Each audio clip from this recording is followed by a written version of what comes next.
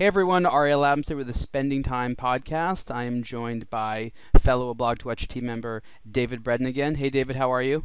Hey everyone, all's good. How's it going? We are going to talk about our controversial weekend. I first had an article published on Forbes about, it was called Paid Influencer Marketing for Luxury Watches Prompts Growing Consumer Resentment. After SIHH 2018, I had seen a lot of things that allowed me to believe it's time to talk about the phenomenon of paid influencers, people being paid for their opinions. It happens everywhere, but it happens a lot in the luxury world. It's a lot of female products. I don't think you see it as much with men's products, but I could be wrong. I'm not the biggest social media user. But in the luxury world, you now have brands that are just paying social media influencers to say, hey, this is cool, you should buy it. It's been happening for several years now. Brands have put an embarrassingly high amount of money into doing it. And exposure.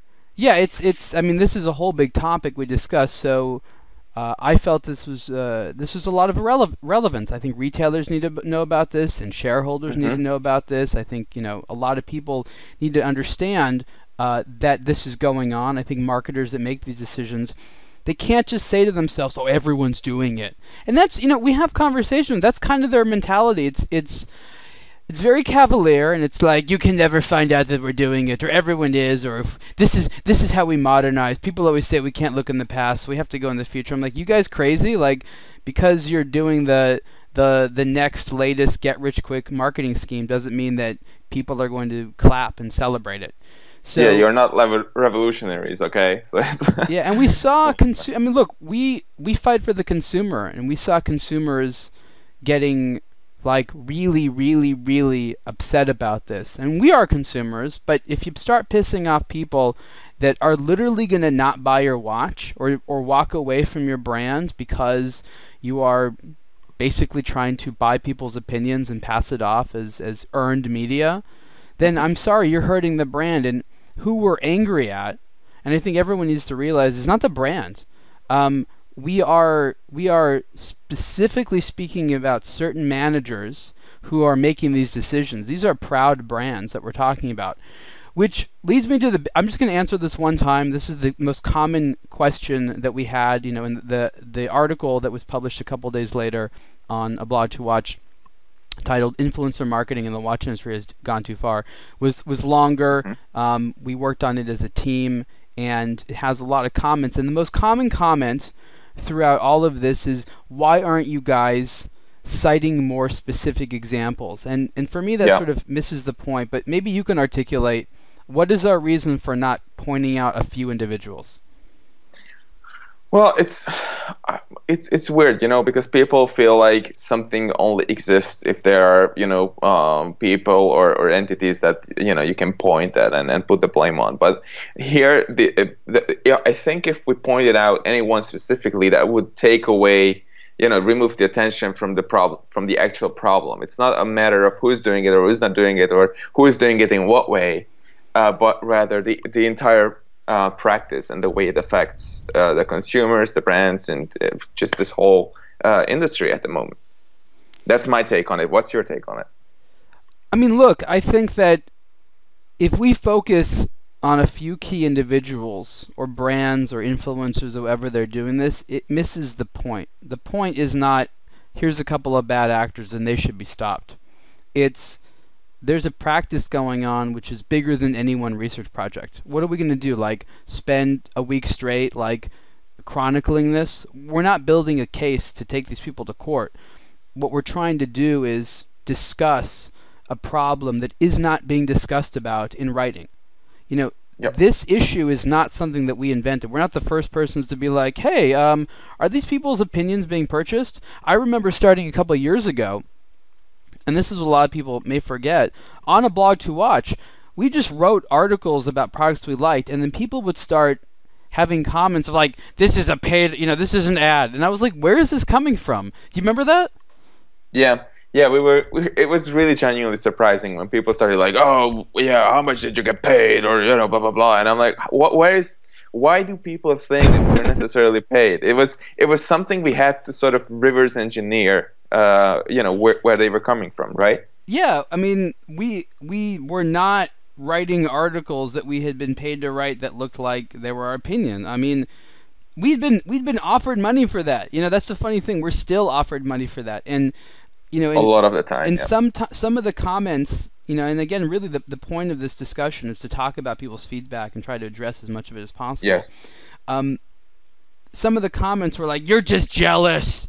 You're jealous that other people are getting money that you want." And I'm like, no, because we've been offered money for that same reason, like, and we've said no to it, and we continue to say no to it. I'm not jealous. I'm disappointed that the industry that makes us a living, that allows this business to run, has very close colleagues as well as clients that are gravitated towards behavior that's not in their best interest. It's not a sustainable business practice on Yep. any front. Consumers aren't going to put up with it. It's not going to work for brands. The most influential influencers are just going to be very expensive, and if the brands are spending the kind of money they charge on that, I mean, they should be doing so many other long-term relationship building things with consumers. If you're going to spend $1 million, what is it? You want to spend it on like 10 people who have big followings, and you're never going to change their mind, and you're just going to get one flash in the pan after that's gone? Or do you want to spend that money on an ad campaign that will send a message to a consumer that may stay with them for years, maybe the rest of their lives? That's relationship Yep. building. Yeah, I'm not saying that you don't need both. I think you need, the flash in the pan thing a little bit, but you do need the relationship building way more than it is being done right now. I feel that sometimes these luxury products are being marketed as though they were impulsive purchases, which they are a lot of the times. People want to express that they are doing well right now by buying something that's cool and hip and popular and rare and expensive right now, not 1,000 years from now. And there's this connection between saying this for a flash and getting it in a flash for for a lot of money, and just flinging it and then getting rid of it a year later. And somehow these two provoked one another, these two situations somehow. But it's not a long-term plan. That's the problem, I think you're saying too. Yeah, look, and I want to thank everyone that attempts to call us out. If you see something that looks suspect or looks like we're being hypocritical or whatever it is, call us out. If we can't defend our behavior, we're probably wrong, and we'll not do it next time or change whatever we did. We're not trying to be an authority just because we own the place. We want to discover the truth. We want to make sure that whatever we talk about is as close to being the right thing as possible. But there are certain times where people are just contrarian, and we're against something.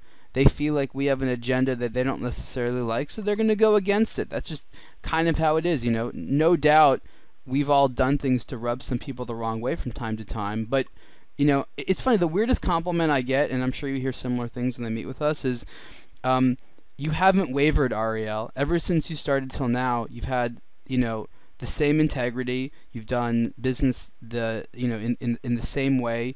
You haven't changed. You've stayed the same person. They say it in a good way, which is good. And I think what we see a lot is people that sort of just go where the money is, kind of like politicians. Like, you look over their career and their opinions change with whoever they're hanging out with. Yet we have a certain integrity. It's not because we're stubborn. We won't change our minds. We change our minds all the time. But we have a certain set of rules and principles that drive what we're doing, and it's bigger than a paycheck. I mean, if we were happy doing things that were unethical, David and I would have long ago been in other careers. Like, we're smart people. We could have made a lot of money deceiving people. Like, it would have been fine. I mean, I'm a lawyer, okay? What do people say about lawyers? Like, I would have been fine. But that's a problem I have. I don't want to do that. And I'm not perfect, but I really genuinely feel like I want each and every person who is participating in the watch hobby to have a good experience, and I'm sorry, not be bullshitted by brands. I don't think that people spending this much money deserve that. And also, we enjoy what we are doing and the way we are doing it. So we want something, we want to create and maintain something that's sustainable. You know, if and when something like this happens, or whatever happens, and we get whatever, approached by whatever idea, we think about how that affects our relationship with you guys, with the audience, because that's our only long-term plan. There's no other way around it. And if you start going against it, you start deceiving the audience, you start, doing these short-term things, sooner or later they are destined by design, to fire back at you. And that's another reason why we look at these things and we say no, because we want to keep doing this for a long time. So what did you think were some of the more interesting pieces of feedback? There's almost 120 comments. Again, I have some. Let's say there's 100 comments, on this article. Did anybody say anything that surprised you? In a positive way, there were people who said, that they don't care about it, or they don't even know what an influencer is, or why anyone would want to be one. And of course, some of that is ignorance, but it's blissful ignorance. And I was like, God, I envy those people who are not exposed to social media in any way, shape, or form. That's so amazing. Hold on, this is what I totally agree with you. And some people, they were like, could you define why this is even a problem? Like, what's interesting is that I'm somewhere in the middle, right? Like you are definitely part of the social media generation. I'm on the cusp. Like, I grew up into it, but I didn't grow up with it, and I'm kind of okay either way. And we have some people, or a lot of people on the site, who, for them, the idea of like following a bunch of random people on Instagram seems like the biggest waste of time ever. Which it actually is. They're like, I know what I like. I have a job. I know the music I like. I know what I like to wear. Like, I have some hobbies, watches and maybe travel and cars and electronics. And I follow sites just about that. If there was Instagram just for watches, maybe I'd look at it. But the problem is all the unpleasant parts of Instagram also come into the Instagram area for watches. So you're kind of like, you can't divorce yourself from some of the annoying things about social media. And yes, there's plenty of people that you can get on totally fine without it. So this whole discussion is totally moot if you just go to like watch magazines and stores and maybe go to some collector groups. All of this conversation doesn't affect your life at all. Yeah, and we are happy for you for that. So yeah, I was surprised by that as well. I thought it was interesting how people took this conversation a little bit further. Like, I was speaking very specifically about the topic, which is, you need to look for media whose opinion must be earned, and watch out for media whose opinion is purchased. And I've been doing this ever since I was a kid. I mean, you pick up like Men's Health magazine, and you're like, nothing in here is going to criticize any product, not really. Everything is supposed to make you feel good, and like, it's good to inform me about stuff, but like, I'm not going to trust the review on these like jackets. Like, I think that they thought these were cool jackets, but this isn't exactly the final word on this. Yep. So I think we sort of generally know that, but today with the internet, it's people have a business of creating marketing that looks like it's an opinion. Like, people are trying to trick you, as opposed to just being very lackadaisical about what we used to call journalistic integrity. Like, we are in the era of intentional mass deception. And the brands are super excited to take advantage of that. Super excited. Oh yeah. They freaking love that stuff, because they are like, oh well, can you make a review that sort of like says what we want it to say and doesn't say stuff that we don't want to be said about the brand or about whatever. So yeah, we get approached so much of the time over the last, I think for me at least, when I started seeing this, I think it was 2 or 3 years ago when I really started seeing that happen systematically, when brands would reach out and they would say, hey, we have this budget and we want to, and they reached out with a tone that implied that it was completely natural. It was perfectly normal for them to say, we have this money and we will give you this money if you write this and this about us. It was pretty natural. I agree. It was like there was no shame. There was no No, it was. There wasn't like, do you guys do this? It was just like, hey, this is what we want to spend money on. Now it's your turn to do it. Yeah, now you have to go ahead and say yes, or you get nothing. And there's been a lot of conversations we've just completely walked away from. Yeah. That's one thing. But here's something that's a really good question in the comments where I think that I think it needs to be addressed, and that is where people think that us displaying, for example, ads or banners or sponsored posts or something like that, which are labeled as such, obviously, and very clearly, are essentially the same thing as what is happening with the influencers. So how would you respond to that? Well, again, this is what I was talking about earlier when I said people took the conversation like further than it needed to go. But it's a good question. I think it's a good question. Okay. They're trying to make the point that if there's any advertising of any kind, in fact, if we have any monetary incentive in what we do in any way, we are by definition biased, and the content is influenced in some way, and that's especially the fact if we have advertisers that are selling the types of products, and we have no ability to say that we're unbiased. And I say, you know what? I agree. I've never claimed that we're unbiased. I try to explain our opinions and how we get to the ideas we have, and tell people they're free to disagree with us. There are certain rules, like if a watch is illegible, I can describe a few scientific arguments to describe why. This is obscuring the hands, which means you can't see the hands, which means it's illegible. Like you can't argue on certain functional types of elements of a watch.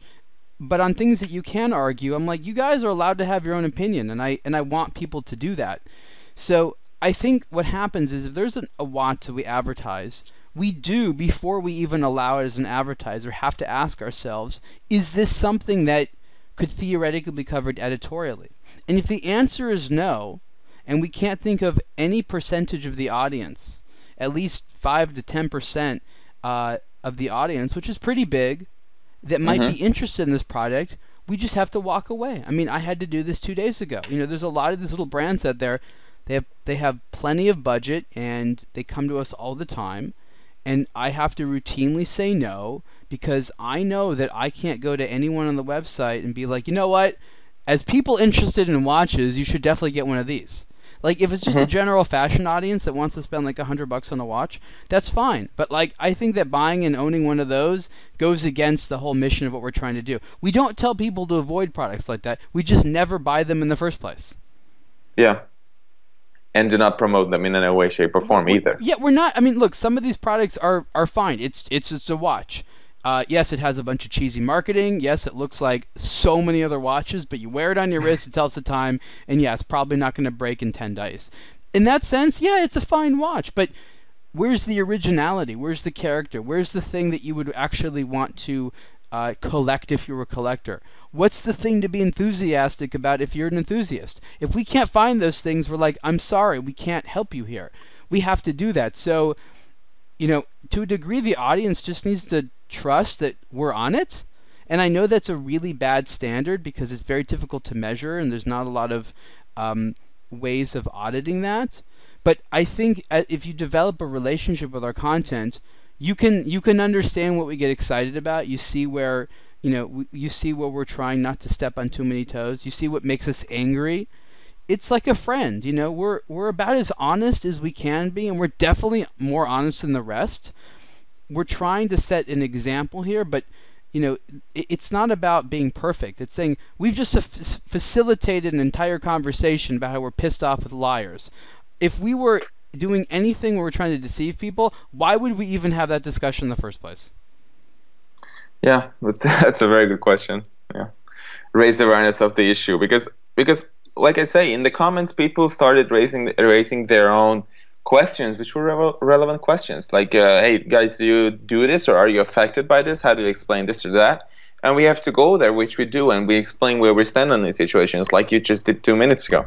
So it's important to have this discussion, but having this open discussion and responding to all these comments and queries, I think really creates a different quality of relationship between a publication and the audience, and it's extremely rare, not only in the watch industry but anywhere I look. If I look at tech sites, tech reviews, car reviews, the two other things that I basically care about beyond watches, I don't really see this happen anywhere.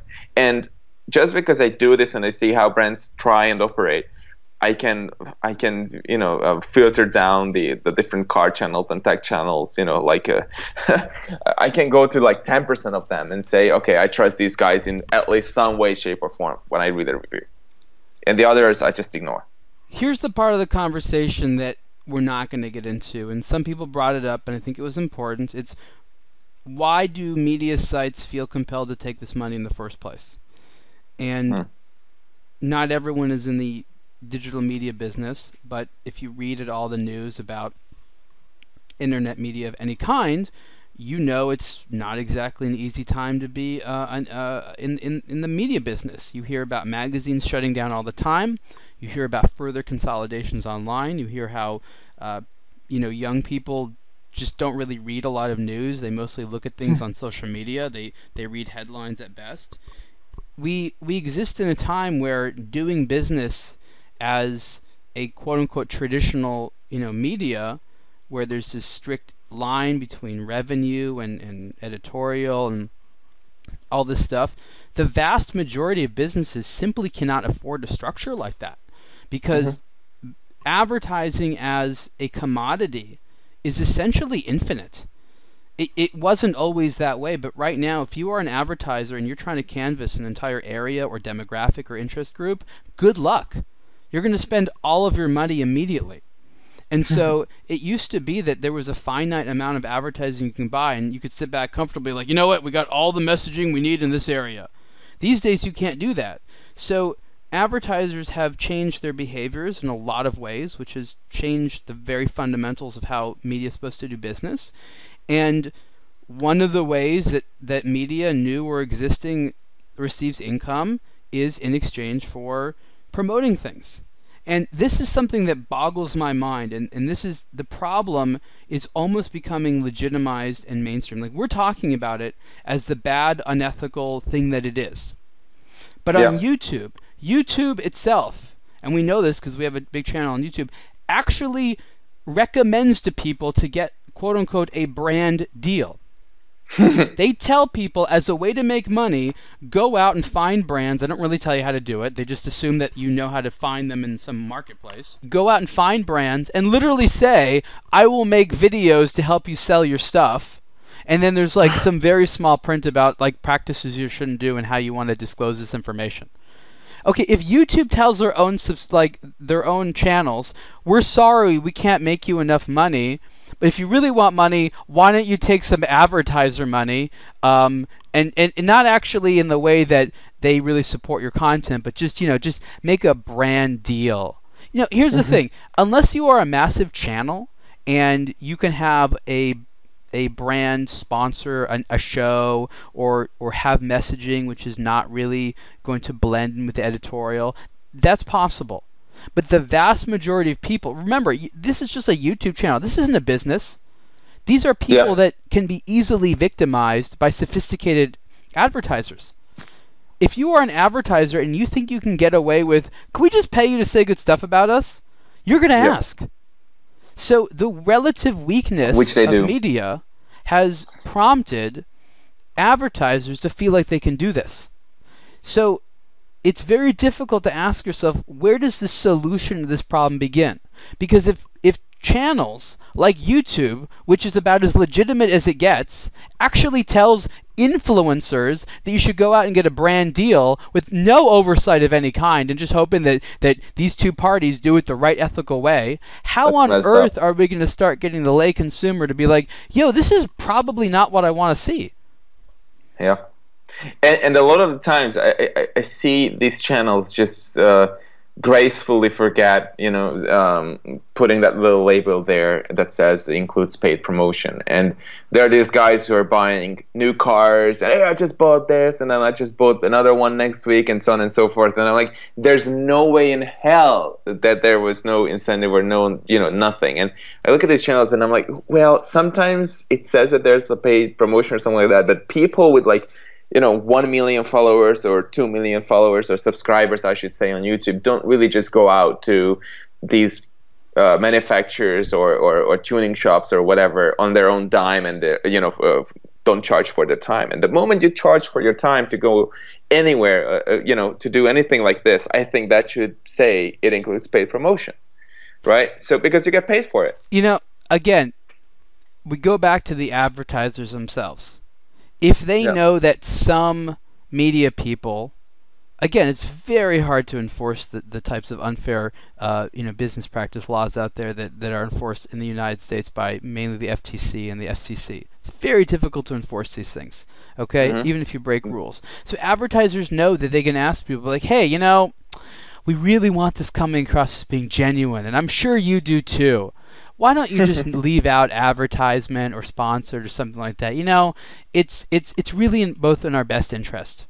And if that's where the payday's coming from, how many advertisers and influencers are going to be like, okay, sure, I'm gonna drop you, and I'm not going to allow this because this violates the law and my policies and my integrity with my audience. No, they're going to be like, well, I guess no one will find out. And so you start to have this erosion of the letter of the law. And so until you have incentives to follow the law, people are not going to do it.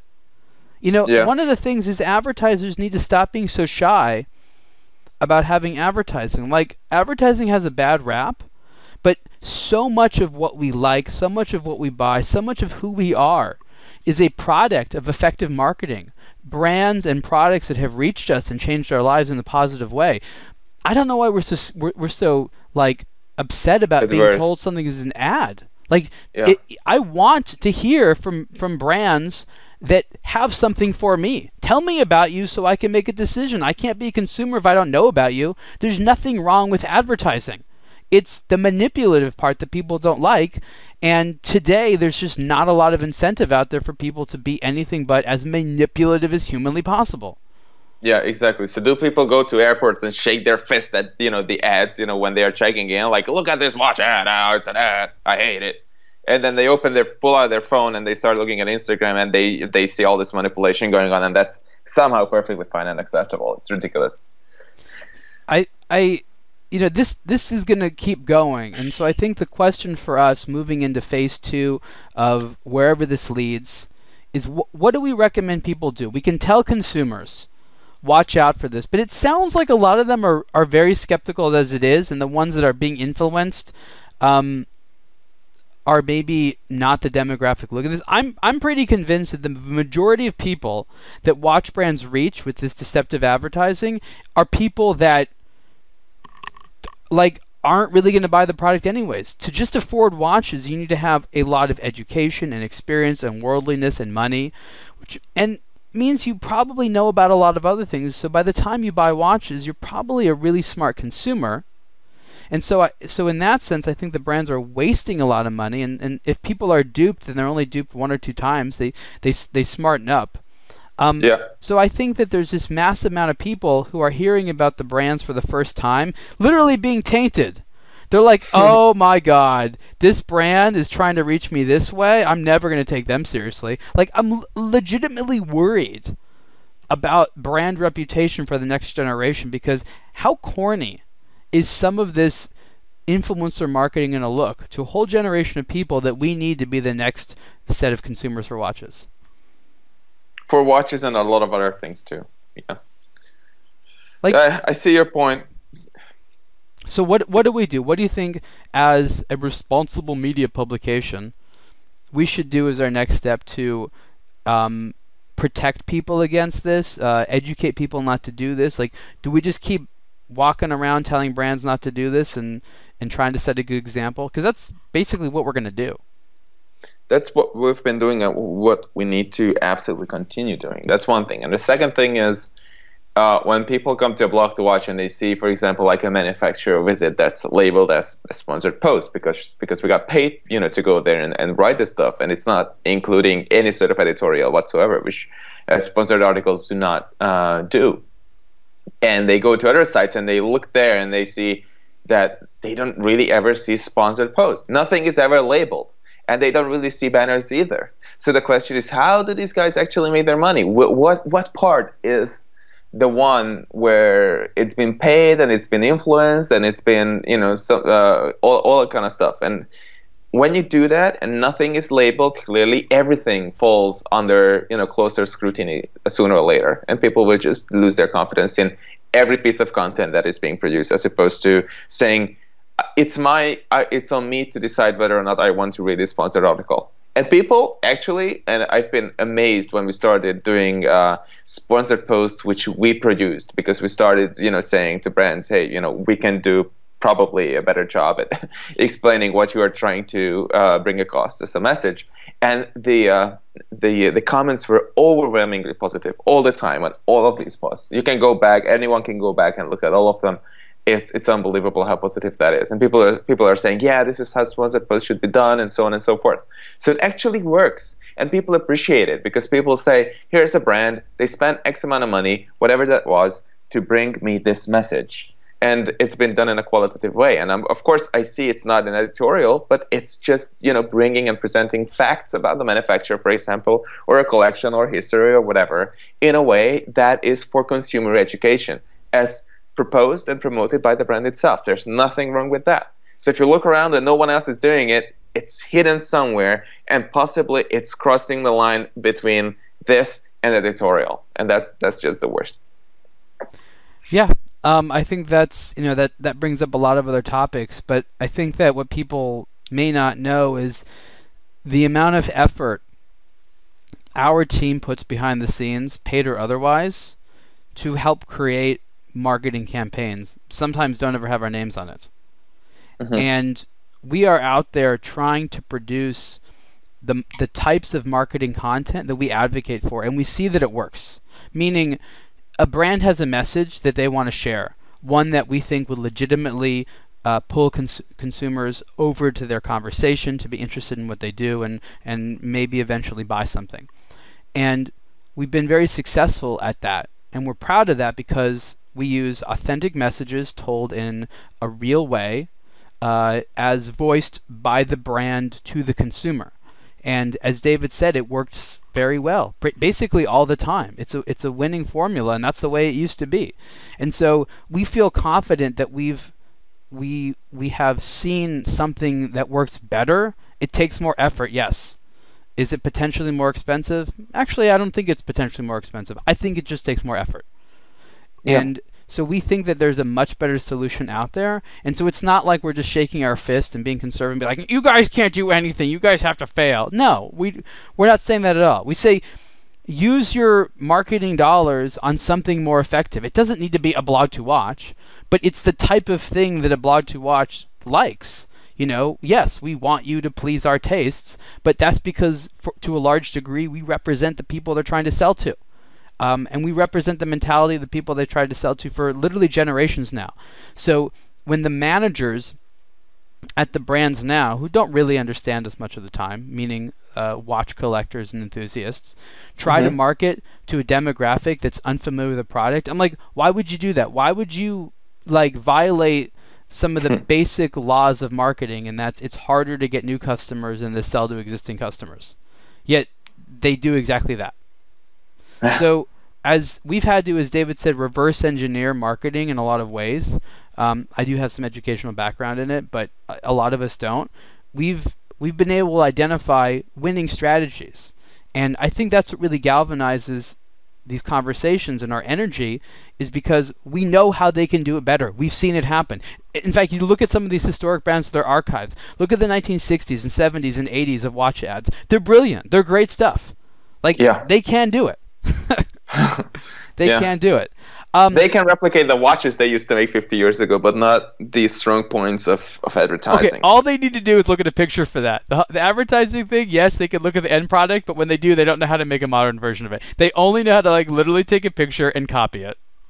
Yeah, or a blueprint. Or a blueprint. Even better. Even better. Yeah. On that note, I think it's time for us to wrap this conversation up. There's a lot more being said in the two articles that Ariel mentioned in the beginning of the podcast. One is on Forbes, titled "Paid Influencer Marketing for Luxury Watches Prompts Growing Consumer Resentment," and you can also find on aBlogtoWatch the article titled "Influencer Marketing in the Watch Industry Has Gone Too Far." Two long articles, very detailed, and a lot more. A lot of other points being discussed there, and also in the comments on aBlogtoWatch.